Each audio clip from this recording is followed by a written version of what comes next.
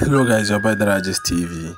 In this video, this man is the man that shot this particular man at Enugu, and this thing has caused a lot of riot. We don't need anti-cultism again.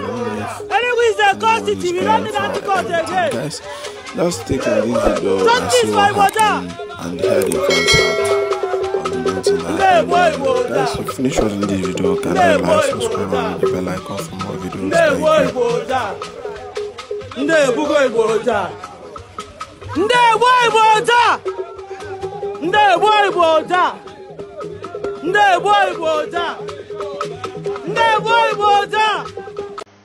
Dark before Chief Magistrate Okezie Mba at the Enugu East Court 1 is the dismissed officer Joseph Ozonwanji, formerly of the rank of an inspector attached to Anti-Cultism Police Squad Enugu Command.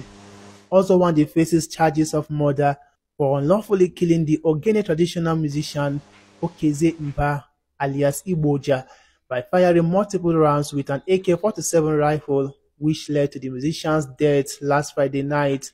After arraignment, the Chief Magistrate ordered that the case file be sent to the Enugu State Attorney General for further action, as she remanded Ozonwanji at the Enugu State Correctional Center. As a matter of fact, this is not one case we wanted to see happen. You're talking about a human life. Policemen generally will have that responsibility to protect. But if for whatsoever reason, any police officer, for whatever reason, misuses firearm, the liability is on the person. And that is exactly what has happened today.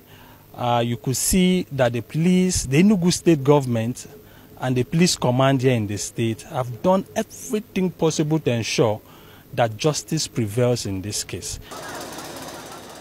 While Monday court session was on, the Enugu state government demonstrated more support by again paying another visit to the family of the late musician less than 24 hours. This time, the government announced scholarships for Igbo Jah's children, covering the education up to university levels. We're also here to tell your people and your husband's people that whatever that is your concern and your welfare is now the responsibility of Enugu state government.